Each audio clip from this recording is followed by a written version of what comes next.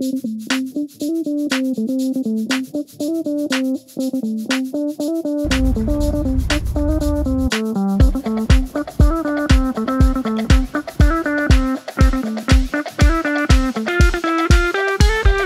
my name is Monica, and if you don't know, I moved. I own a small business called Monica's DIYs, and up until 5 months ago, I was operating out of my childhood bedroom. I have a whole video on that. You can go check that out. I made it work, but it was time to upgrade to my own apartment. I now have a 2-bedroom. I live with my boyfriend, and one of the rooms is now my crafting room. It's literally amazing that I have this entire space dedicated to my business now, and I'm very grateful for it. I did move in 5 months ago, so it's been some time, but I really wanted to spend the time to figure out how I wanted to structure the entire room. So now it's January. I moved out in August, I believe, and I'm finally coming to you with a moving out / moving in video. First, let me show you a little bit into my packing process and how everything went down. So I'm moving to a new apartment. This is the current state of my room.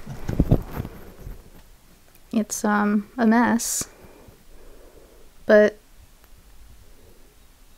yeah, we're gonna have to fit this all in boxes. So I started filling up some boxes with stuff that I don't really need day to day and stuff that I won't need for the next 2 weeks until I move. So I have these boxes filled. I still have everything in my closet that I need to pack up and all of this other stuff, so I have to figure out how to pack this all up in the most efficient way possible. So packing was somewhat chaotic for me because not only did I have all of my personal items that I needed to pack up, go through, organize, get rid of things, buy new things, etc. I also had an entire collection of stuff for my small business. So I had candle jars, I had clothes, I had materials like fabric and sewing things, my sewing machines, my Cricut, and all the things that go along with that. So I had double the amount of stuff that I wanted to sort through before packing. So it was kind of stressful, a little bit, but I kind of got through it. I had a lot of clothes that I wanted to thrift flip. As you know, I love thrifting, but I also love taking items at the thrift store that are a little less than perfect and upcycling them or fixing them to make them work better.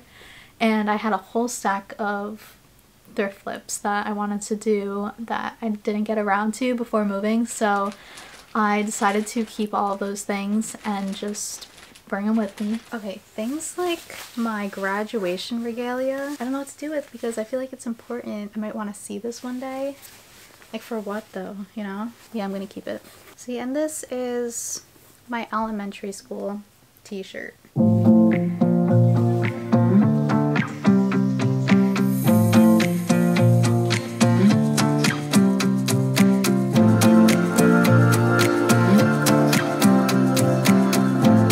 Sentimental items is kind of difficult. This is the room where I came up with the idea for Monica's DIYs and where I made my first scrunchie, which is the first item that I sold, where I made my first fashion collection, which was last year, and I had to take down my little mood board for that, and it was all very emotional, but I would have a much better working space once I moved into my own apartment.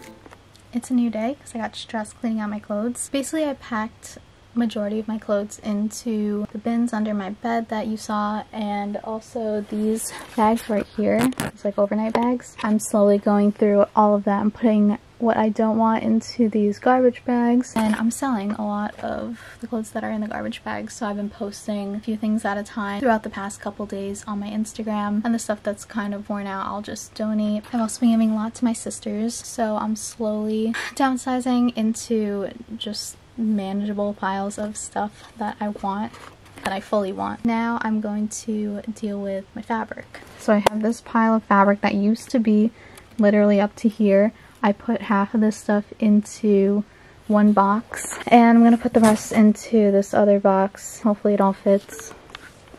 So I have that whole mess to get rid of, all of which I want because this is all just good fabric that I haven't done any projects with yet. I also have fabric up there, but I think I'm going to keep everything in those bins and transport it just like that. I have all of this stuff, which is a lot of shipping material and Cricut supplies. And this shipping station, which I also need to pack up. But I'm still selling things on my shop right now, both on Etsy and Shopify. And I want to sell some of these clothes and decor items, so I don't want to pack up all my shipping stuff yet. But it's happening. I think I am going to move out in a week and a half now. It's a struggle.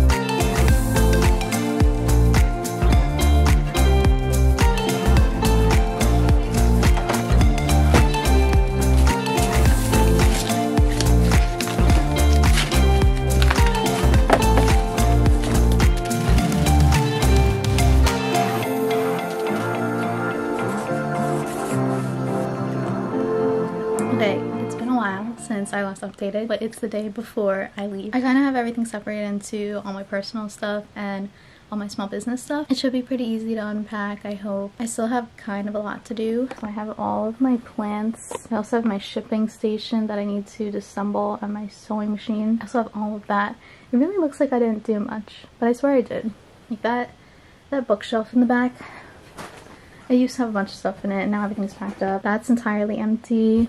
Most of my clothes are gone except for the nicer stuff. I'm just going to cover with garbage bags and carry it as it is. This is stuff I might give to my sister. I have boxes packed up here, and all of these bags have clothes in them, whether it be thrift flips or my personal clothes. And then underneath is looking okay too. Yeah, it looks messy, but I'm going to sort that out today. Now this takes us to the night before I moved. I was so stressed. There was so much to do. I didn't prepare properly. I felt like I was packing every single day and getting rid of things every day and organizing every day, but for some reason that last night my room looked like there was still so much stuff in it and there was no more time left. The next morning my boyfriend came with a U-Haul and we loaded it up, and I got no footage of that. I was so focused on making sure that everything was going right and that I wasn't forgetting anything. And I mean, my parents live literally 45 minutes away, so it was fine if I forgot something, but I just wanted everything to go as smooth as possible, and then I forgot to film everything because of that. So these are literally the only clips that I have of me moving from my bedroom to this new space.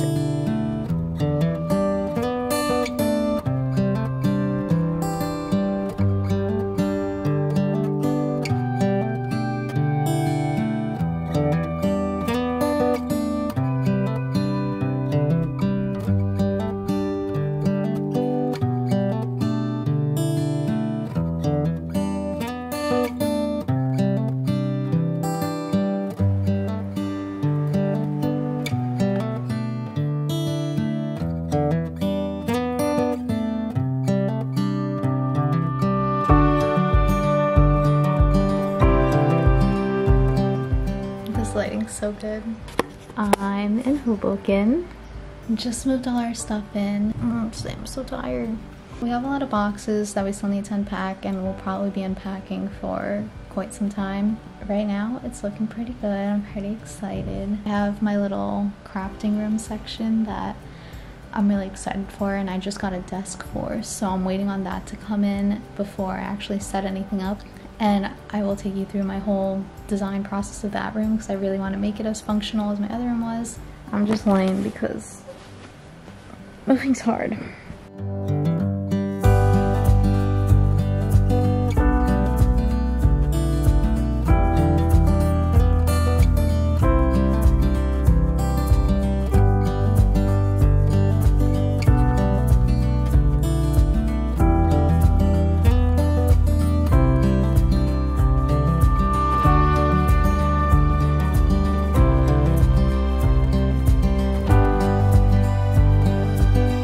The first week was overwhelming. We basically just arranged all the boxes so that all the boxes that were meant for the kitchen were in the kitchen. All the boxes meant for my crafting room were like somewhere in my crafting room. So the crafting room was piled high with boxes basically, and the first step was to go through all of them and unpack them. It's tough because I didn't have things like a clothing rack or my desks or shelves or like cabinets and stuff like that that were meant to store little items. So I was kind of just unpacking boxes but then leaving everything that was in the boxes on a pile on the floor until these bigger pieces of furniture arrived. I generally had a vision of what I wanted this space to look like. There's this big cabinet that opens with 2 large doors and there are shelves on the inside, so it was more of a hidden storage space. I thought that would be perfect as a fabric closet. So I piled in all of my fabric onto these shelves in not the most organized way, but I really just wanted to get the boxes out of the room, so the easiest way was to just put everything generally in the place that it's meant to go.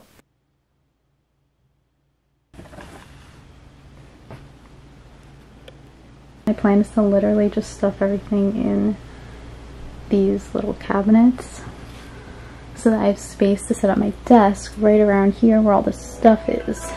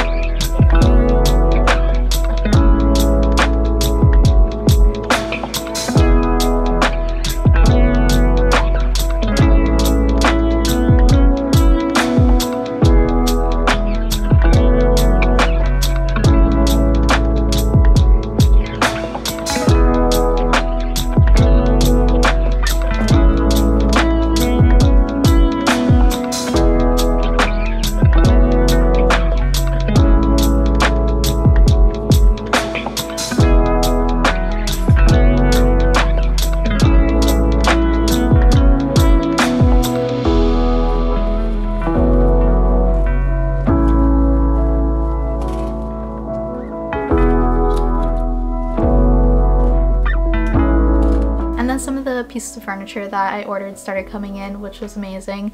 So this first thing that I got was a long desk that I wanted to use for all my sewing needs. Back in my old room, I had a teeny tiny desk. It's like a floating desk that my dad built.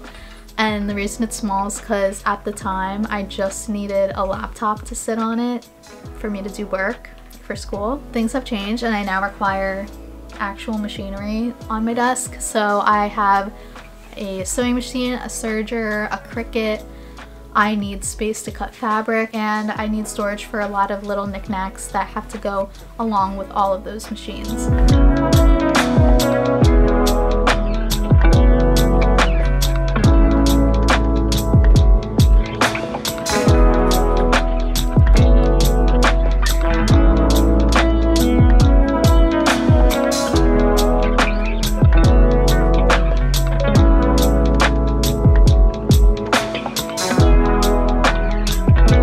Here's a little update on my workspace. It looks like this right now. A lot less boxes, and I put things generally in the area that I think I want them in. I got another desk and one like rolling tiered cart that I will probably put my printer on and then have storage for some of my sewing machine accessories. Behind me I have my pegboard that I got from Lowe's that I need to set up. It's gonna go on that wall, so I'll find time to do that soon too. Otherwise, everything's pretty much in place. Oh, I also got a clothing rack that will go in this little nook where I'm going to present all the items that are in the upcoming collection or thrift flips that I'm working on, just so that there's a nice area to take pictures of the clothes. Because in my old room, I kind of just hung it up on this little command strip that I had, and I just wanted a more dedicated place to take pictures of upcoming items. Maybe right under the pegboard I'm going to have my shipping station with another little table there. It's coming along.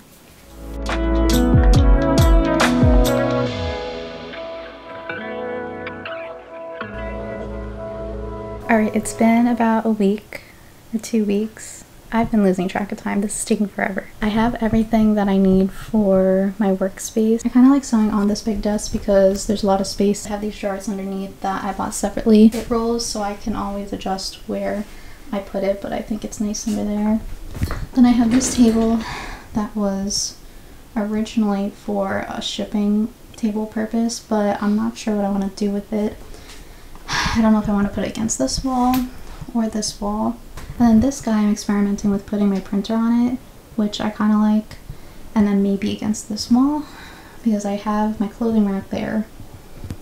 So I think that will work. And my pegboard is going up on that wall.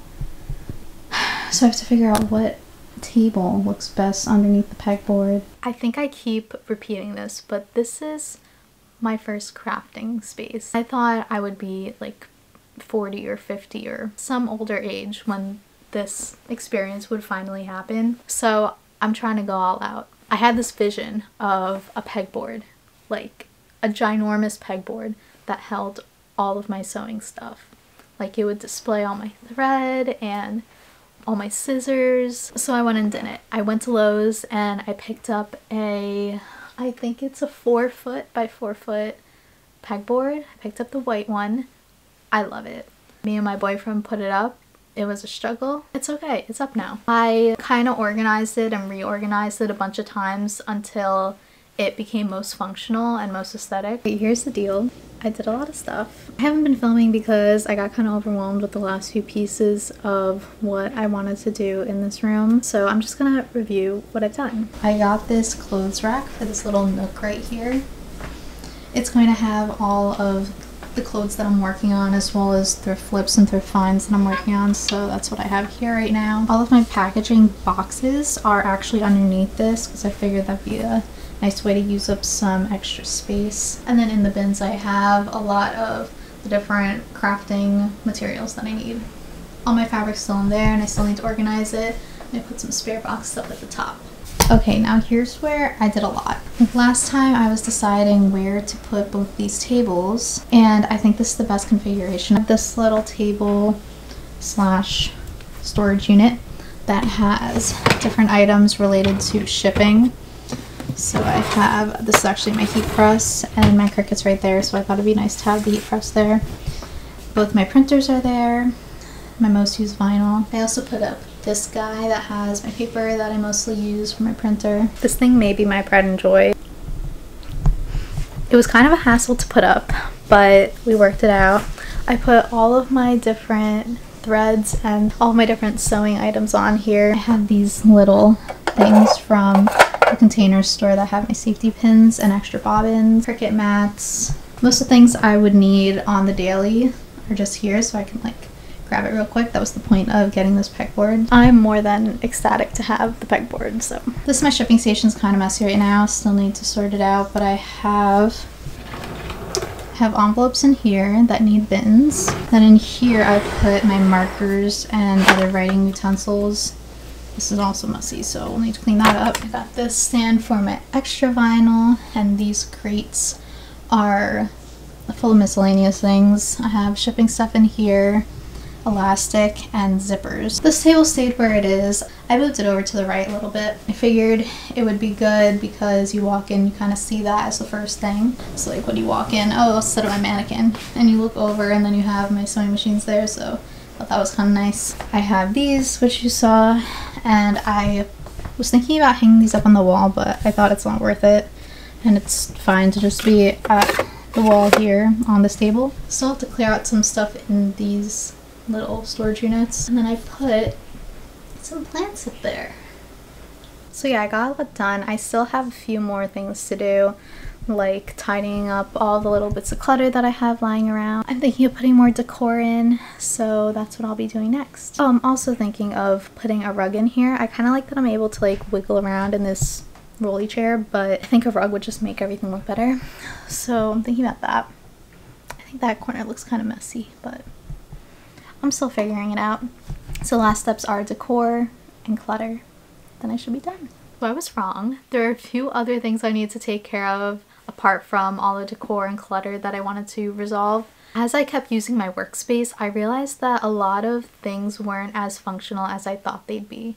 For example, having all those crates and all my vinyl up in this corner made everything feel very cramped, and that was the opposite vibe I wanted in this room. I took those down and actually stuffed them in my fabric closet, and at this point my fabric closet is becoming half fabric, half like miscellaneous storage type things, which is totally fine. I would rather have it hidden away than making me feel really like claustrophobic in my own space. I also got a whole bunch of candles, candle jars, candle holders that I started using with my shop, and I thought the perfect place to display those and to store them was above that clothing rack on those shelves. So I took those bins down that I had up there previously and put up all of my half pre-made, half empty candles. And then when I settled all of the functional issues that I had with this room, it was time to actually decorate.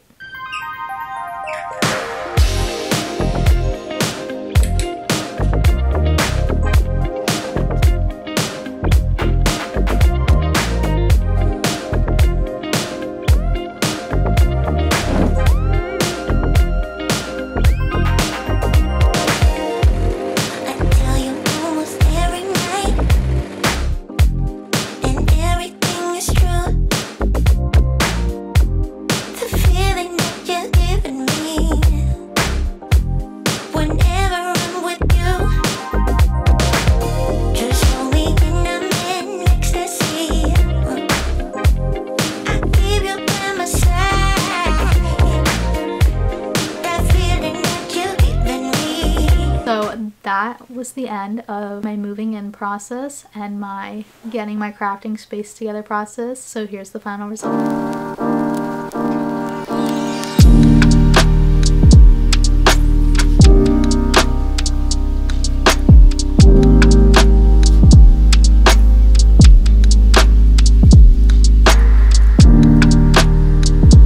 I am obsessed with this room. I think it's perfect in every way. There are a few things I would like to make better, but for now, it's perfect. It's so functional. Everything has its place. I feel like I can breathe in here. I love that I had space to add in plants, multiple plants, and I still have a lot of walking space. It's easy to keep clean. I did add in this curtain. Surprisingly, there's no door. It's like kind of interesting, but I don't mind. I just added this curtain and a curtain rod. Perfect. Everything about it. Put up these bulletin boards that have all my inspo for upcoming collections. Everything about it's so great. I did end up wanting to make the space a little bit more minimal, so I took down the colored thread that I had on the pegboard and I put it into these drawers that I have on the table that's under the pegboard. Other thing that I think I didn't mention is that I got these crates from Hay that hold all of my candle making and earring making supplies. I thought they were really cute. I think they blend in well. They're kind of pastels, so they're not too bright. And I'm just obsessed with how it all came out. Alright, thank you so much for watching. If you want me to do a more detailed room tour, I would absolutely love to do that, so I may do that in the future. Just let me know. I'll link everything that I can find in the description, from my furniture to my organizing supplies and all that. I'll link that all below in case you want to go check it out yourself. Thank you so much for being on this journey with me. Again, I'm very grateful that this is my life and that I'm able to make this move, and I'm self-sufficient enough in my 9-to-5 job and in my small business life to be able to do anything of this sort. So thank you for watching and supporting me, and I will see you in the next one.